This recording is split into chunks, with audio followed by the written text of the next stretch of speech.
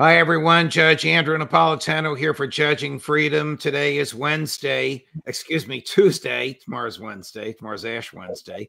Today is Tuesday, February 13, 2024. Our guest is former Lieutenant Colonel Karen Kwiatkowski. Karen, always a pleasure, my dear friend. Thank you for joining us. I do want your thoughts on the Tucker Carlson interview of President Putin and the not surprising response of mainstream media. But before we get there, you have a fascinating piece at judgenap.com and elsewhere this week on magical thinking. What is the magical thinking of the Biden foreign policy? Joe Biden may magically think he's the president of the United States. Does he have the ability to do the job?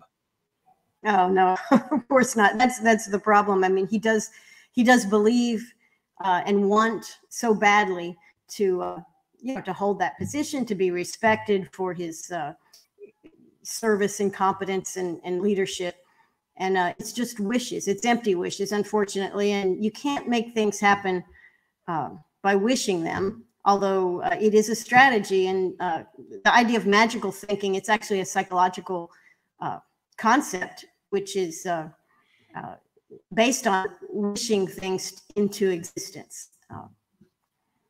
So give us an example. In his own mind, he wishes himself a successful government or head of government. In his own mind, he wishes Ukraine will defeat Russia, and therefore he is motivated to continue to send hundreds of billions of dollars in cash and equipment to Ukraine. Is that an example of this strange psychological phenomenon at work?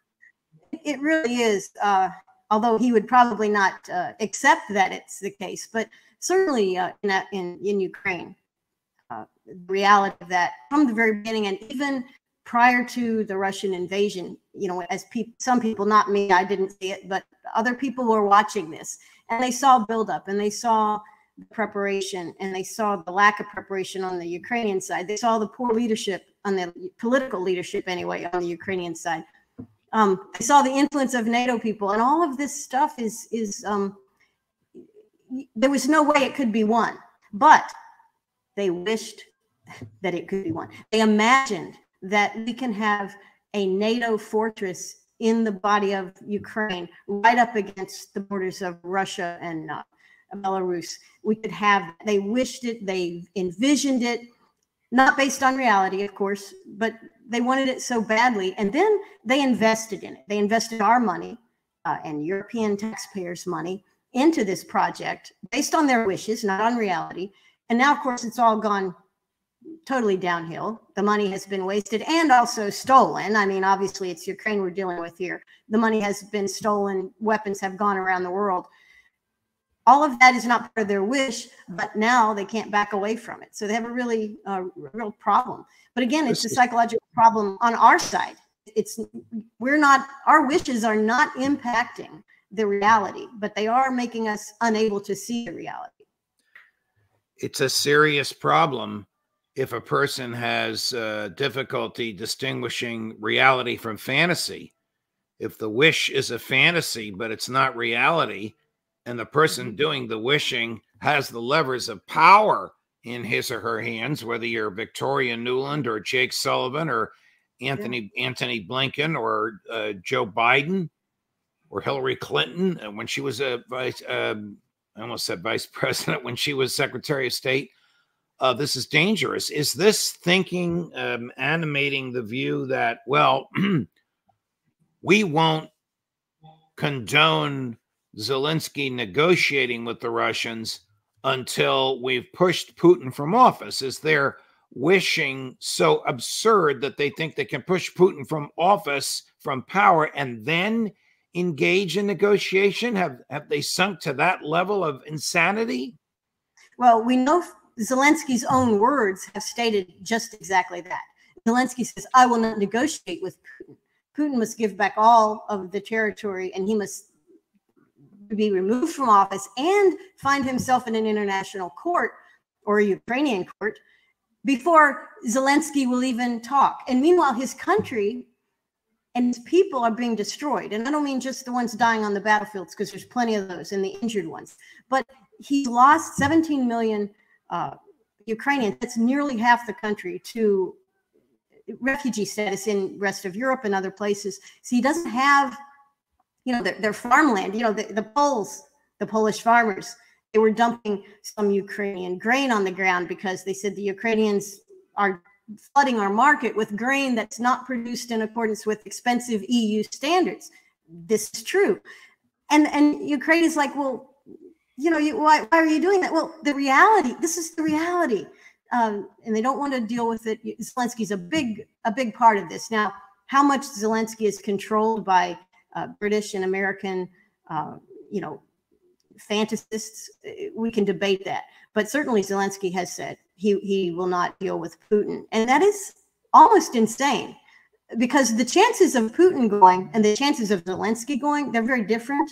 And they're very high for Zelensky. They're very low for Putin. Do you, you've intimated this, and so have some of your colleagues on this program, most ex-military, that Putin is not Putin, excuse me, that Zelensky is under the control of MI6 and CIA. Do you believe that? Well, I think he's influenced, and I don't know what responsibility he feels towards the West or what things we have on him. I don't know. Clearly, his background suggests, being he's an actor, suggests very much that he could be playing a role that someone else is writing for him. And he's stuck. He's in a bad place right now. It's one thing if the fantasists, if Vicky had her way and everything would be really fast and rapid and all these things would have happened, Zelensky might be in a good place. But he has stood on top of a country that he has destroyed by his decision making. And by his obedience to his Western masters. He has destroyed Ukraine to the extent now that... Do you think that he fears that he might be assassinated by the Nazi-like people in his military, because they would perceive negotiations not as a sign of confronting the inevitable, not as a way to save life and property and liberty, but as weakness, moral weakness? Yeah, and I think he's probably been worried about that for quite a long time. I mean, even from the very beginning of this war, the most vicious and heartless, illegal, evil acts of the war, and all wars have them, but the most seem to be directly in the hand of the Banderites, the Nazi battalions. Those folks are serious. Okay, they're dangerous. And Zelensky knows this very well, and he has always known this. So I think he's always watched his back. I think he was very careful in the removal of Zaluzhny just recently, in the replacing of him. Very, very cautious about that. What will people say? What will people do? How will I be protected? And again, he seems to be clinging even closer to the very folks that would be the first to stab him in the back and the first to assassinate.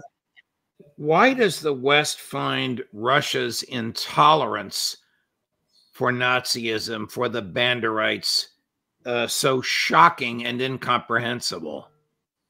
That's a good question, because clearly in this country, we do not, our media and our people, our politicians, we don't support Nazism.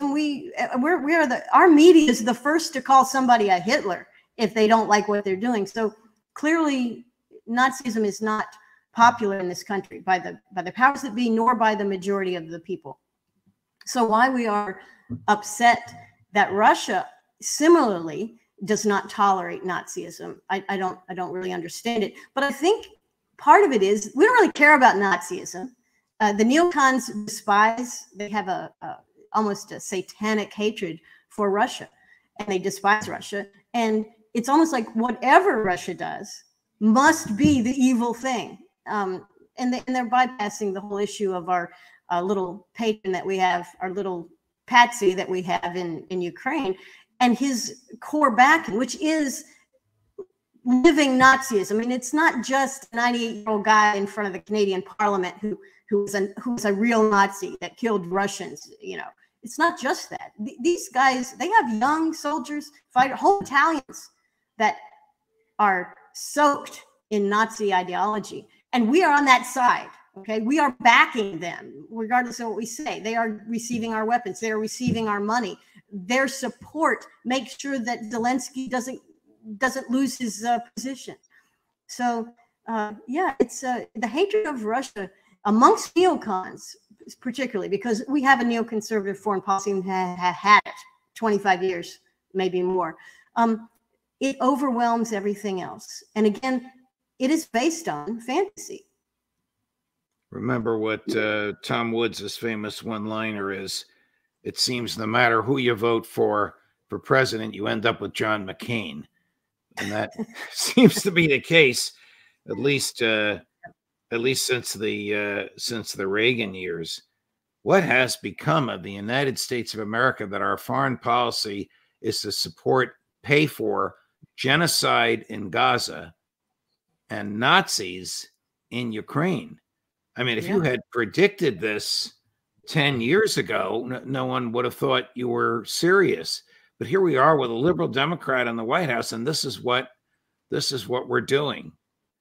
Okay, liberal Democrat in the White House may be unfair. I don't know what he is anymore. Like a lot of people, I knew him when he was younger and his mind was sound. I don't know who he listens to now, or what they're saying to him. I only know what the administration does. They're paying for slaughter and genocide in Gaza, and they're paying for Nazis in Ukraine.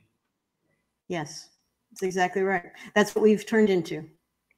Why do these Nazis and their American backers refuse to consider any kind of negotiation? Don't they see 10 million Ukrainians have fled the country?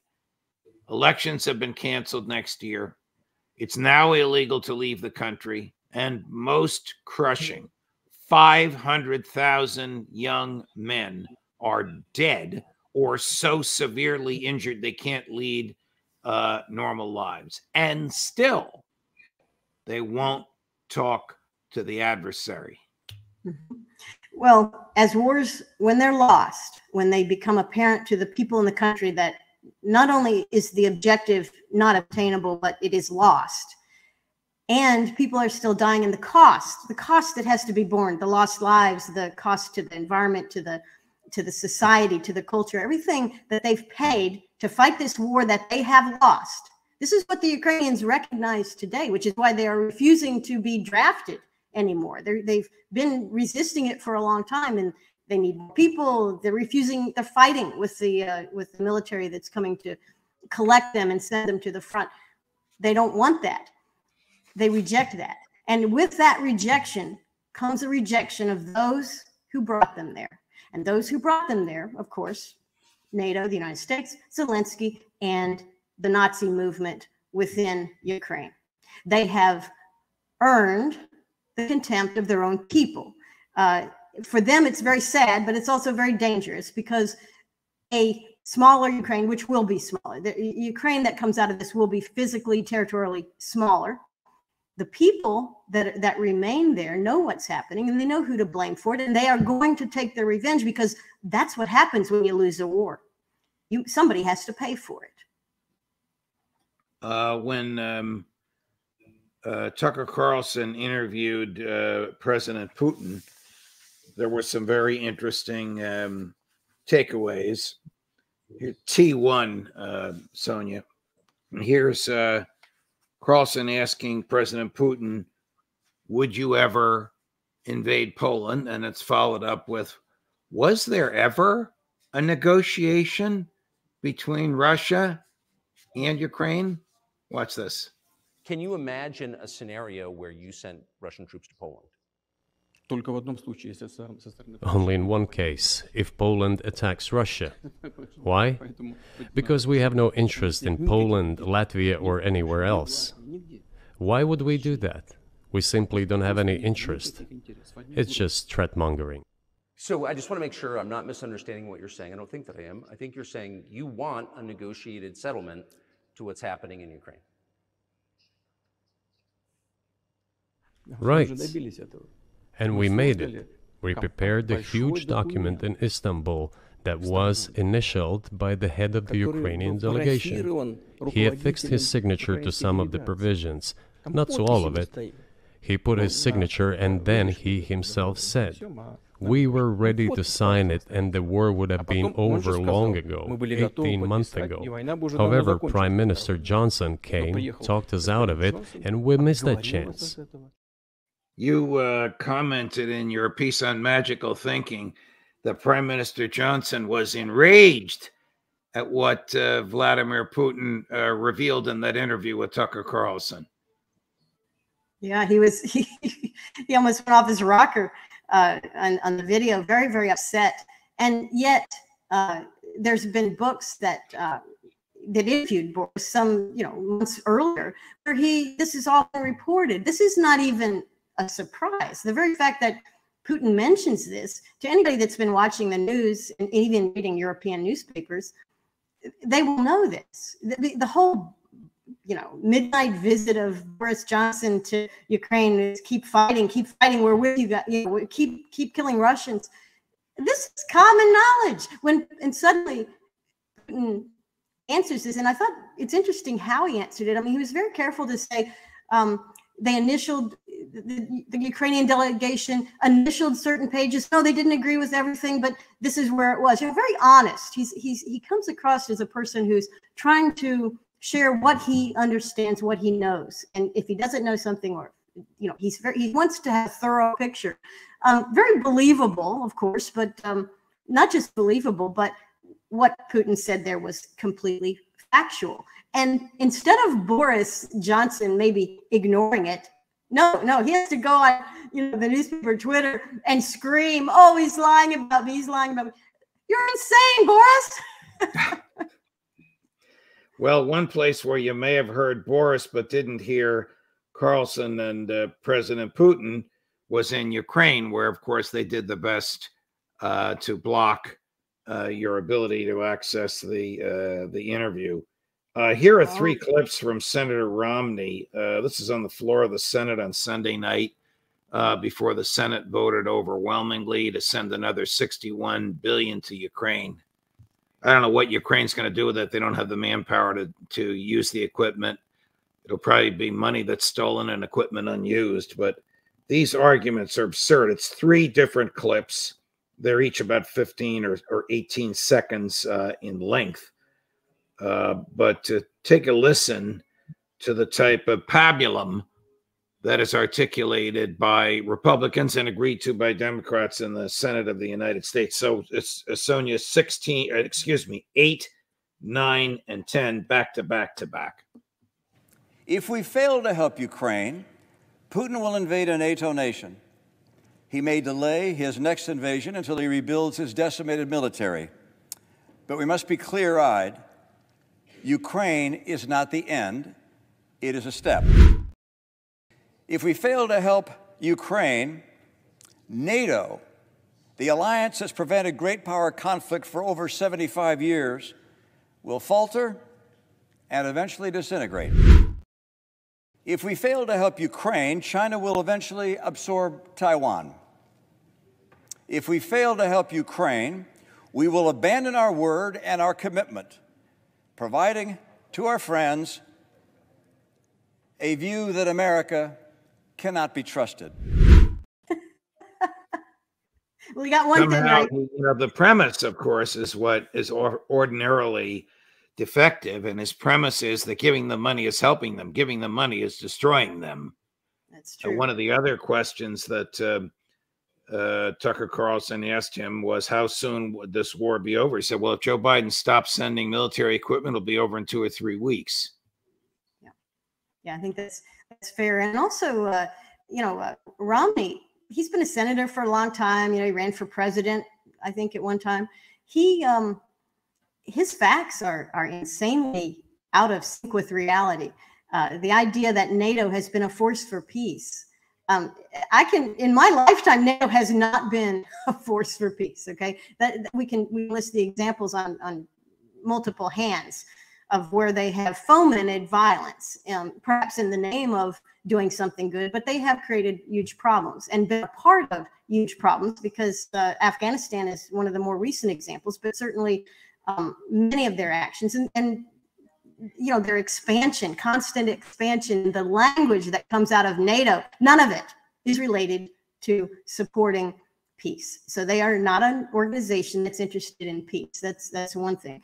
But it did get it right. The trust in the United States is diminishing around the world. That is correct. You mentioned in your piece about magical thinking the tragic situation of Julian Assange, whose final appeal before a panel of British judges is either late this week or early next week. I was asked by his legal team if I would make a statement. I did, and I addressed the statement directly to the judges. I don't know if they give a damn what I think, or even if my words will reach them. But you talk about the tragedy of America. What is your understanding of the tragedy of Julian Assange, who did nothing but expose war crimes and expose evil, and in return has been tortured every single day?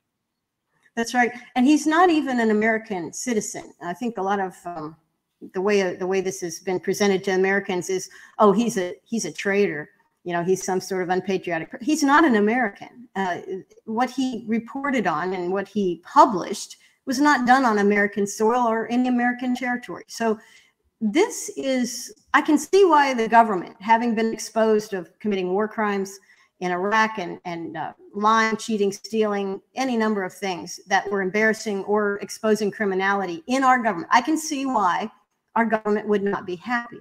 But to pursue the individual who they see as responsible for this, who's not an American citizen, who did not conduct any crime, did not commit any crime, but certainly even what they're accusing him of, he did not commit it on any territory that the United States controls, and he did not do it in any way to harm the country, because Julian Assange has been responsible for publishing many, many things, and America is not the target of what he does. He's in the publishing business. He is in the news business.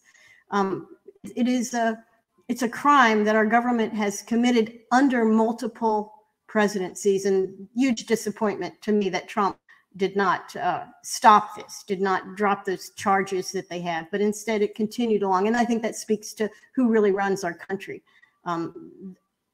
They don't share the American values that I think most Americans grew up with and embrace.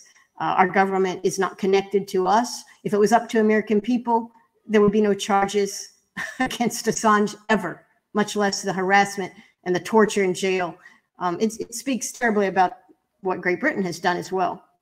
Just a bad situation. Former director of the CIA and former Secretary of State Mike Pompeo is reputed to have said, this has been reported many times, and he hasn't denied it, that Julian Assange should be assassinated. And the Brits took this so seriously that while Assange was holed up in the Ecuadorian embassy, they added to security around the Ecuadorian embassy, not to keep him from getting out, but to keep somebody from getting in. This is just crazy. Then eventually, of course, they arrested him, extracted him from there, and he's been in solitary confinement every day since. The first judge in his case actually ruled that he's been so terribly treated in Britain and is so diminished he can't possibly get a fair trial in the United States, and she ruled against his extradition. She's since been overruled. They have a lot of levels of appeal, more levels of appeal than we do here. She's been ruled against by all the appellate courts. Now the final appellate either argument is coming or ruling is coming, but I believe this is his last shot. I've said this publicly, so I'll say it again to you. Shortly before he left office, President Trump called me on a number of things, one of which was, I plan to pardon these people. What do you think? pardon, commute, pardon, commute. We went, it was very flattering. We went through the list. And then I said, you know, I think you should pardon Assange and Snowden. And he said, I agree with you. And then I remind, well, what are they charged with again? And I reminded him, how did they do it? And what did they do? And this guy wasn't even in the U.S. We went through everything. Pardon me. When I got off the phone call, I mean, I agreed with him. I wouldn't say anything. I was at Fox at the time. I really thought it was going to happen. And then he sent a message to me through a U.S. senator, I won't say who, saying, the people around me changed my mind. So I want to do it. I think you're right, but I can't. So Snowden is free, but can't come back here. He's happily married and has a child or two in Moscow. Assange is profoundly unfree and being brutalized mentally in a hellhole called Belmarsh. That's London's, Florence, Colorado, London's maximum security prison. We'll see where it all goes. I wish we could end on a happy note. Did you see the ridiculous clip of Hillary Clinton mocking Tucker Carlson? I'm not sure if I saw that. All right, Sonia, can you find that? I'm pretty sure we have it. Just to end on a lighter note. So here is a successor to Thomas Jefferson as Secretary of State of the United States, and here's what she had to say about a journalist doing journalism. What does that tell you about Tucker Carlson and right-wing media and also Vladimir Putin? Well, it shows me what I think we've all known. He's what's called a useful idiot. I mean, if you actually read translations of what's being said on Russian media, they make fun of him. I mean, he's like a puppy dog. You know, he somehow has, after having been fired from so many outlets in the United States, I would not be surprised if he emerges with a contract with a Russian outlet, because there she is. She's another magical thinker. There what you she go. wishes to be true. There you go. We'll end up where we started. The wish is the father to reality in the minds of these people that can't separate fantasy from reality. Karen, it's always a pleasure, my dear friend. Thank you for joining us. Same to you. Sure. We'll see you again next week. Coming up in an hour at 4:30 Eastern, the inimitable Scott Ritter. Judge Napolitano for Judging Freedom.